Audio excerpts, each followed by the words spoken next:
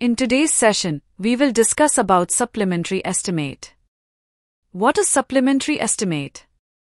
A supplementary estimate is prepared for any work that should have been included in an already sanctioned estimate but was left out. It is also used when additional work arises that is considered a part or phase of an existing sanctioned estimate and cannot be covered under contingencies. Objective of supplementary estimate. Following are the supplementary estimate objectives. 1. To include necessary items of work that were inadvertently omitted in the original sanctioned estimate. 2. To account for additional work arising due to unforeseen circumstances that align with the existing sanctioned project.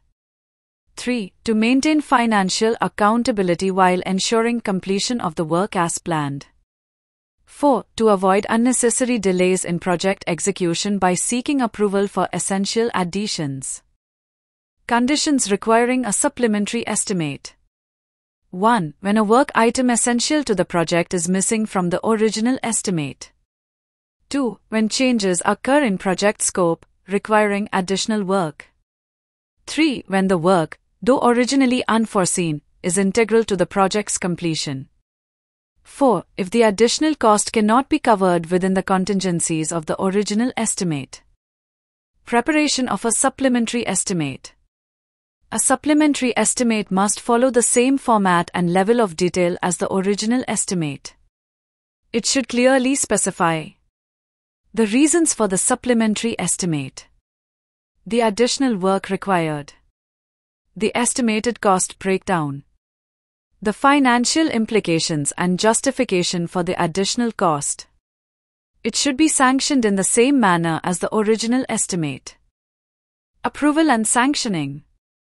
The supplementary estimate is submitted to the competent authority for approval. It undergoes scrutiny similar to the original estimate. If approved, it is treated as an extension of the original estimate and executed accordingly. Let's consider a scenario for example.